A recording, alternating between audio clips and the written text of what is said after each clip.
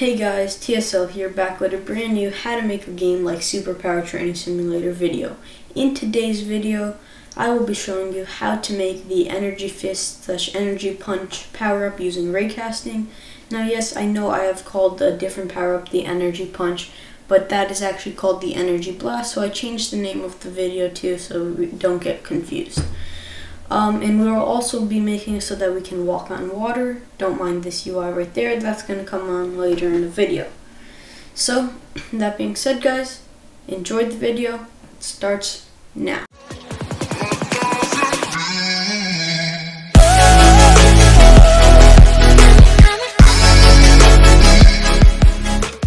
Alright guys, so we are going to get started with the Energy Fist power up now.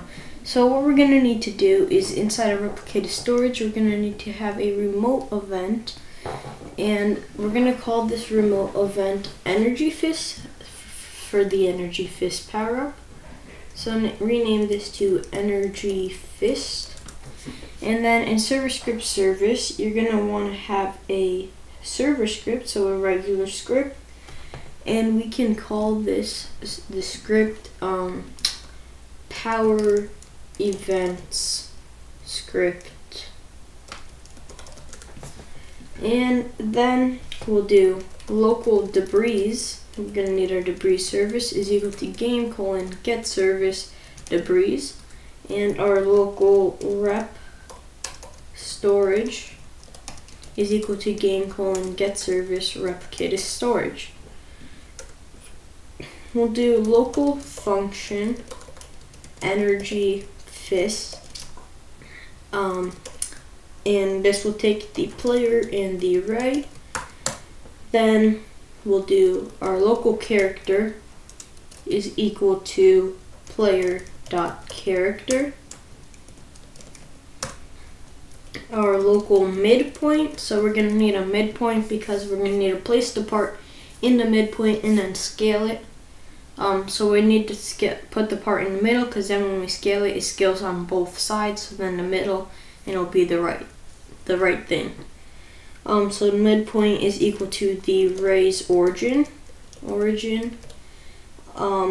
plus the ray's direction,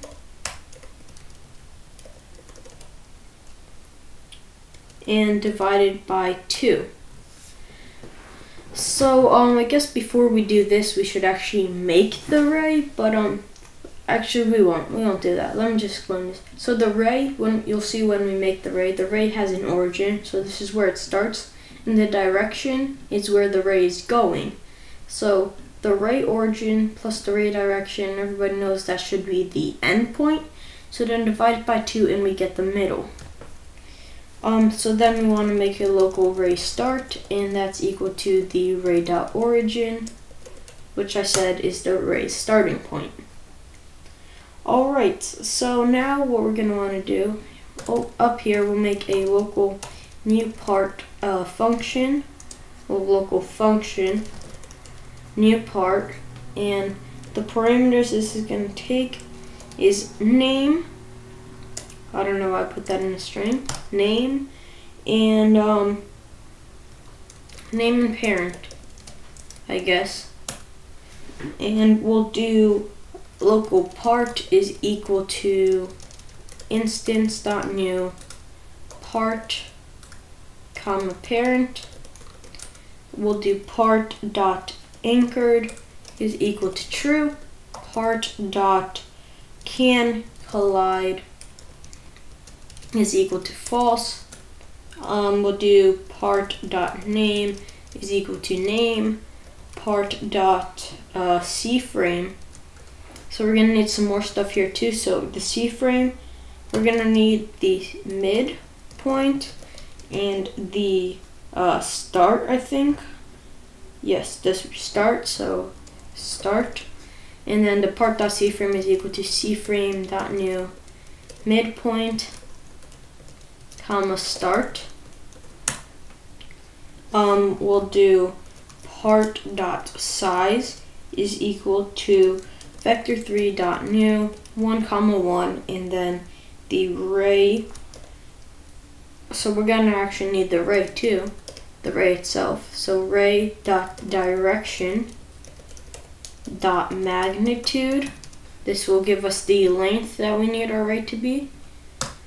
And then we just want to set the part transparency equal to 0.5 and the part dot material equal to enum dot material dot smooth plastic, and we'll do part dot color is equal to color3 dot from RGB, and we'll do 40, 171, 22. And I think that should be it. So then we'll just do debris colon add item, or actually what we'll do is we'll return the part. Alright, so then over here we'll do local part is equal to new part of the name player dot name dot energy fist, and there we go. So that's the name. Then we'll do the parent, we'll do game.workspace, we'll do the midpoint is equal to midpoint, the start is equal to ray start, and the ray is equal to ray. So this should be all our parameters, and this part variable should have access to that. And now all we also want to do is do debris colon add item part comma 1. So this will destroy the part after 1 second. And that should be good. So then we'll do rep storage dot what was it called, energy fist dot on server event colon connect function, and we want to connect the energy fist, or we don't want to do colon connect function. We just want to do colon connect energy fist, and without the brackets because we don't want to invoke / call it. Alright, so this is it for the event script. So we can close server script service and replicate storage. Now we want to go into started player scripts and powers local script. So the first thing we're going to want to do is add a local energy fist function. So we'll do local function energy fist, and we want to get the character. Alright, so now this is the function that we're actually going to create the ray in. So now you'll see what I was talking about before. So we'll do the local origin is equal to the character dot right hand dot position. So where the ray is going to start is going to be the character's hand. We'll do the direction, local direction is equal to mouse dot hit dot position multiplied by 10. So I think I don't remember if you guys had this local mouse variable up here, but if not, then local mouse is equal to player colon get mouse, and local player is equal to game.players.local player. So then this will give us the mouse's position. We want to multiply that by 10 so that it goes out 10 studs or something like that. Alright, so then we'll do the local ray. The actual ray is going to be equal to ray.new, and this is just going to take the origin and the direction. So I also want to make a local rep storage, or we'll just do local rs is equal to game colon get service replicated storage, and we'll do rs dot energy fist, or actually not yet. We'll do our local actually not yet. We're gonna do that. We'll do rs dot energy fist dot not dot but colon fire server, and we want to fire the just the ray. We just want to pass the ray. So then we'll do our local hit comma pause is equal to game.workspace colon find part on ray with ignore ignore list, and the array is going to be array, and then the ignore list is going to be the character : get children. So all the parts inside of the character we want to ignore. Alright, so this is basically, like I was saying, it's going to return to us whatever the array hit, as long as it's not part of the character, because that's what this ignore list thing is for. So if it hits something, then this hit variable will be that. So we'll do if hit, then we'll do rs dot, I think it was take damage or something like that, dot take damage, or not, yeah, dot take damage, fire server. And then if we go into service script service, we'll do, or actually, no, we don't even need to go here.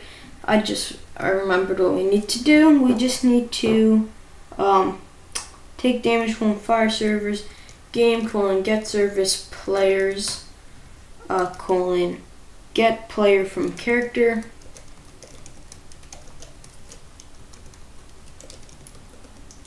hit dot parent, and that will be the hit by, or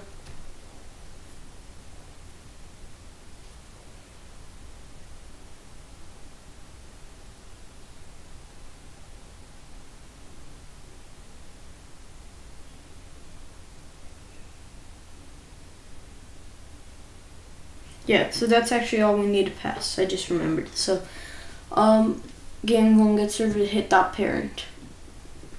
What we can actually do is cut this. We'll do local hit, or local hit player is equal to this, and we'll do if hit player, then we'll do this and hit player.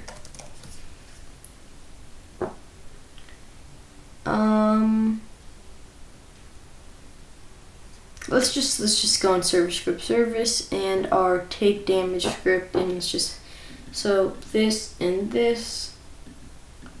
So this is the hit player that we're passing, but we shouldn't be passing that.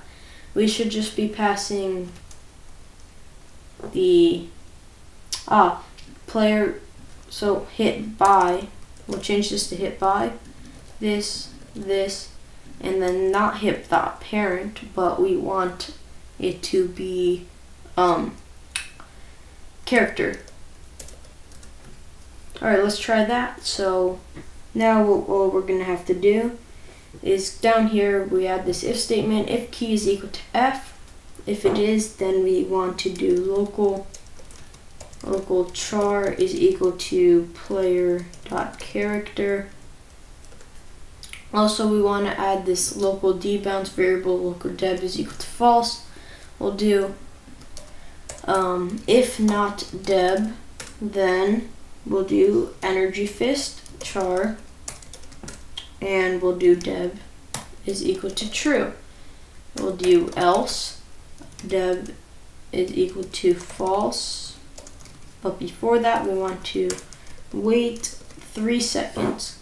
Alright, so now this should hopefully work, so let's save this and let's play this. Alright, so if I hit F, it did shoot. It's shooting in the completely wrong direction.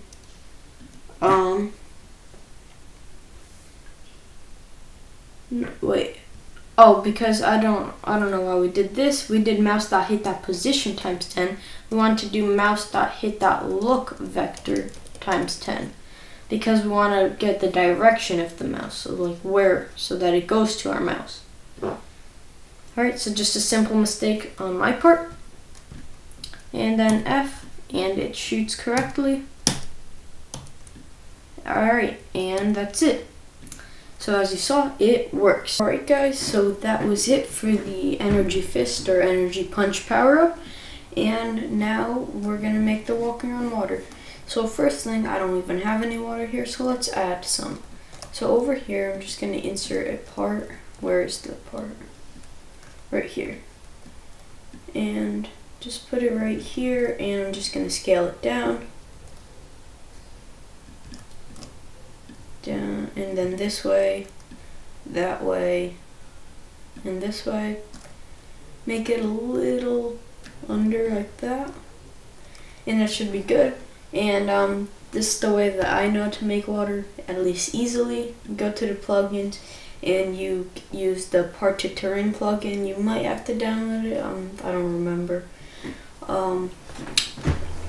It's this right here, and then basically click on water and then click the part, and now we have water. So then to make the walk on water, all you have to do is just right here, just put a part that goes just goes right over the water, and just scale it this way, and just scale it completely over the water, so that all we're gonna have to do is just change the can collide property of it in like a script, or like something like we'll have a settings thing, and we'll have like enable or something like that.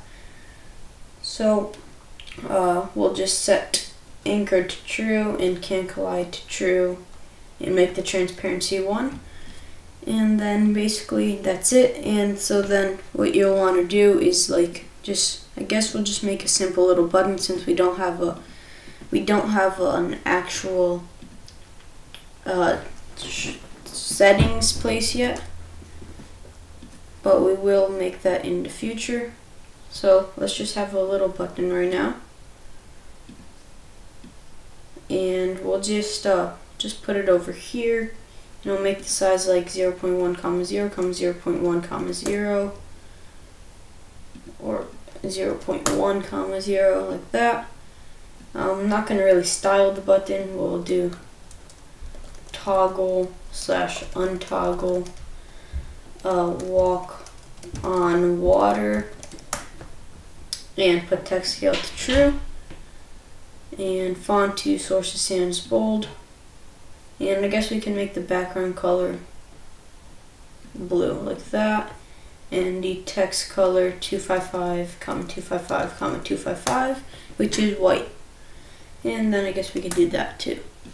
Alright, so now in this button local script, what we're going to want to do is script.parent.mousebutton1, I don't even know what I just typed, .mousebutton1 click, :connect function, and we'll do game.workspace.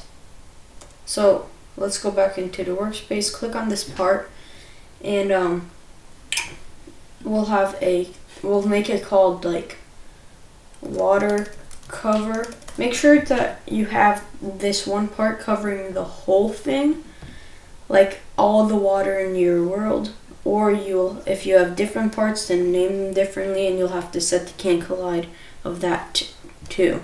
So we'll do game.workspace.watercover.canCollide is equal to not game.workspace.watercover.canCollide. Alright, so that will set it to the opposite so that we can toggle and untoggle it. Alright, agility, just get this, and there. Let's try to walk over there. It's a lot easier now that we have extra speed gain, but still pretty slow. Alright, so over here is our water, and if we step on it, then we're walking on it. I guess technically we're walking on it, but we're actually walking on a part. And if we click untoggle, then we fall into the water, and we can now swim, and we can also swim out of the world. Alright guys, well, that is it for today's video. If you enjoyed the video and helped you out, please remember to leave a like and subscribe. We are trying to hit 1,000 subscribers by mid-September, so please do me a favor and hit that subscribe button, get us closer to that goal. So leave a like, subscribe, turn on post notifications so you don't miss out on the next video in the series, or any other videos for that matter. And yeah, I'll see you in the next one, guys. Bye.